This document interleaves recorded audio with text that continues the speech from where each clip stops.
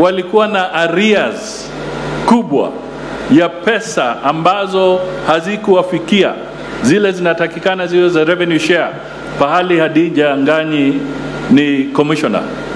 Mimi nasimama hapa bila kusita, bila kufunga macho mbele ya Hadija kusema kwamba serikali ya Kenya Kwanza imelipa kwa county governments zile pesa zote zilikuwa zimekwama, zimepelekwa kwa county governments. Ni uongo ama ni ukweli? Ni ukweli. For the first time. Na tunataka katika hali yetu ya kushirikana na magavana, tunataka zile pesa zinastahili kuenda kwa governors tuzitoe wakati tunatakana tutoe kama serikali. Na ndio kwa sababu tunasema tujimudu. Kwa sababu tukisema tukope kila siku kule nje hatutaweza. Tutaumia. Kwa hivyo tuko hapa. Kuna mazungumzo yanaendelea na hii ndio neno langu la mwisho. Mazungumzo yanaendelea kule. Kuna Kimani Ichung'wah kama team leader katika upande wa Kenya Kwanza. Na kuna Stephen Kalonzo amechaguliwa kusimamia upande ule mwingine. Na sisi tunajua wakati rais alipeana mwelekeo kwamba wazungumze kidogo, alikaa na walipokaa na Raila pale na hata Obasanjo akakuwa pale, walizungumza mambo matano, na hiyo ndio ilikuwa agenda. Na ndio kwa sababu Kimani Ichung'wah akatoa hiyo agenda. Jambo la kwanza, pahali kuna tashwishi kwa IEBC turekebishe. Pahali pa kuhakikisha kwamba CDF inaingizwa kwa mambo ya kisheria, pahali kuna kasoro warekebishe CDF. Neno la pili. Jambo la tatu, kuhusu mambo ya agenda ambayo inasimamiwa na hawa mama wetu, Harriet akiwemo, Hadija akiwemo na wengine. Nimeona Mrs. Adagala pia amefika, mheshimiwa. Hawa wakiwa pale, mambo ya agenda na wajumbe wetu tuhakikishe ile 2/3 problem ambayo tuko nayo tusuluhishe. Hiyo ndio agenda ya tatu. Agenda ya 4, na wasiseme ni yao, kwa sababu wakati rais aliteuliwa kama rais wa jamhuri, aliandika petition memorandum kwa bunge, kwa maspika, akasema kitu kimoja ambacho anataka kiwekwe ni kuhakikisha kwamba kuna official leader of the opposition. Hiyo ndio agenda ya 4. Na agenda ya 5 ni kwamba wanataka pia wahakikishe kwamba wanaimarisha nafasi ya Prime Cabinet Secretary vile nimesimama hapa. Hiyo ndio agenda iliwekwa. Mumesikia nikitaja nusu mkate? Mumesikia nikitaja nusu mkate? Kwa hivyo agenda ya nusu mkate haiko pale. Na hayo mambo matano ndio yalikuwa yazungumziwe, yajadiliwe na mambo ikwisha. Na watu wasizidi kusema kwamba rais wa Jamhuri ya Kenya hahusishi watu wengine. Nimetaja kwa mfano kwa upande wa Kiislamu. Lakini ukweli ukisemwa, je, kama rais wa Kenya angekuwa mtu ambaye anafikira tofauti, ni nani ambaye anashikilia majeshi yote katika taifa letu la Kenya?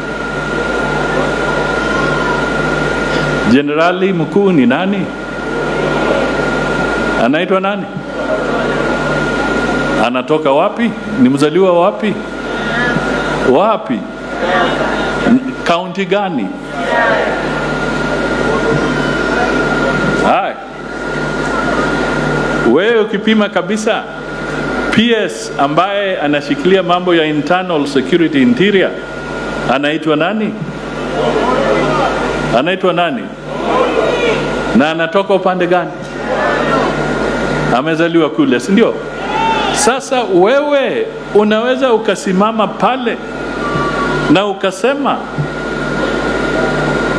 kwamba the president is not being inclusive, na yeye ndio ameweka gazeti, amesign gazette notice ya kuteua hawa jamaa, hata wengine wanatoka kwako nyumbani, na unazidi kusema it is not inclusive. Salala. Mimi naomba turudishe earthquake nyingine, wengine waamuke. Na mambo ambayo hatutaki ni fujo. Na nataka niwaibie siri leo, kwa sababu watu wakifanya maandamano wanafikiri ni mchezo. Ile fujo ilikuweko mwaka wa 2007, 2008, na nataka mchukue hii kabisa. Kuna wafanyi biashara wa East African Community kutoka Uganda, kupitia kwa sheria walistaki serikali ya Kenya kwa sababu mali yao iliharibika. Wale wafujo wakachoma mali yao, magari yakaharibika, matrailer, biashara zikaharibika, wakapoteza profit. Walienda kotini. Ndugu wa Islamu, mnajua nini kimefanyika? Wameshinda kesi.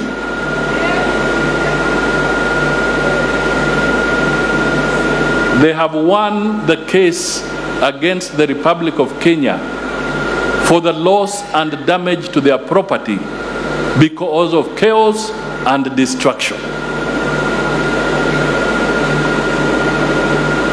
Sasa wewe hapa unafikiri kwamba maandamano hayatuhusishi.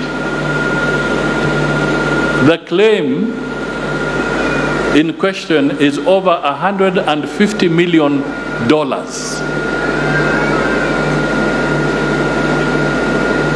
They have won the case. Wewe niambie, serikali ya Kenya kulipa hiyo itatoa wapi pesa? Si ni ushuru? Si ni ushuru? Sasa wewe, kwa sababu ya ile fujo, wewe umeongezewa deni na wale wenye kuleta fujo la $150 million plus, kwa sababu ya ujinga ya wale watu kuharibu mali ya watu. This is a very serious matter.